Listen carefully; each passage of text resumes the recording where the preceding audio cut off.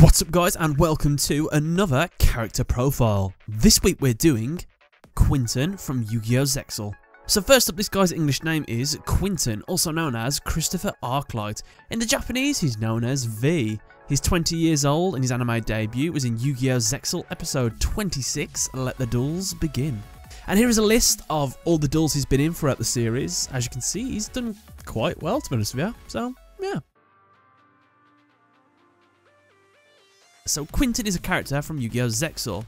He's the eldest son of the Vectrix family and was the most dedicated towards their cause. The etymology of his name is in contrast to his brothers' names.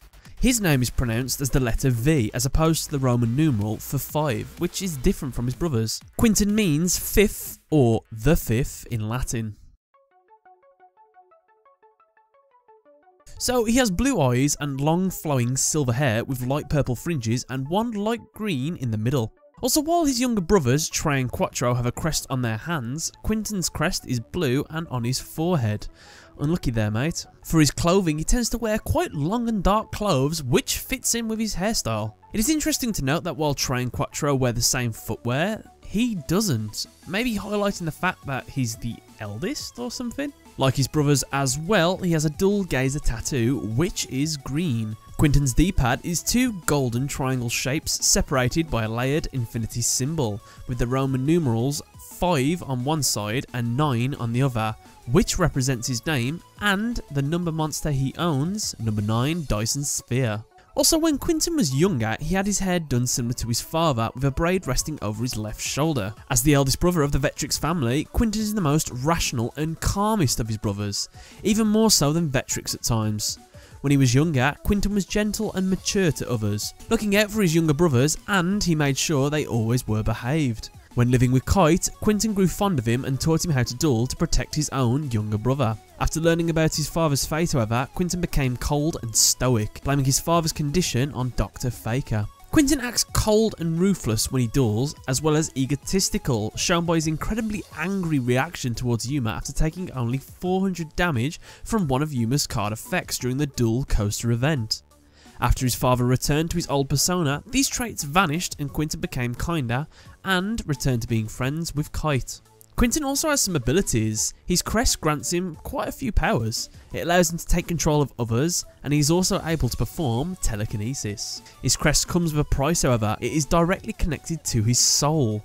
Therefore, if he loses a duel while wielding a powerful number, his soul will become exhausted and he will fall into a comatose. In the past, Chris, along with his brothers and their father Byron, lived a very happy life, along with their dog as well. Their father gave Michael a dual monster card, Chromonomaly Aztec Mask Golem.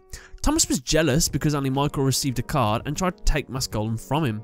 Chris told him to stop or their father will scold them, and then promised to teach both his brothers how to duel.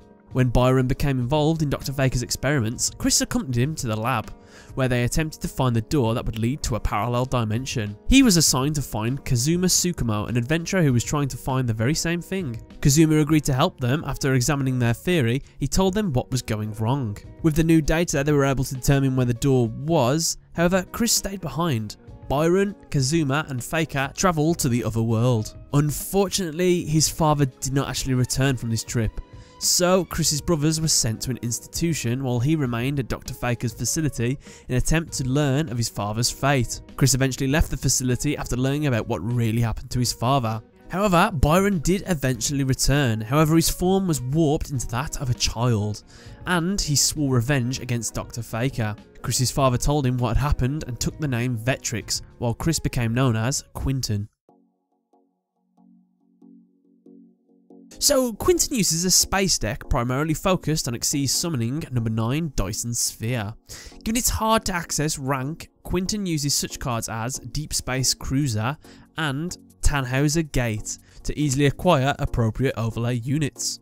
He also uses several cards to punish the opponent's attacking monsters, while also inflicting effect damage such as Never-Ending Nightmare and Punishing Fire. Also, during his duel with Mizar, Quinton incorporates rank up magic Argent Chaos Force into his deck, giving him access to number C9 Chaos Dyson Sphere. He also includes the spell Summon Stopper. And with that guys, that is another episode of Yu-Gi-Oh! Character Profiles done. Don't forget to leave a like, favourite and subscribe. Tell me what you thought in the comment section below, and thanks for watching.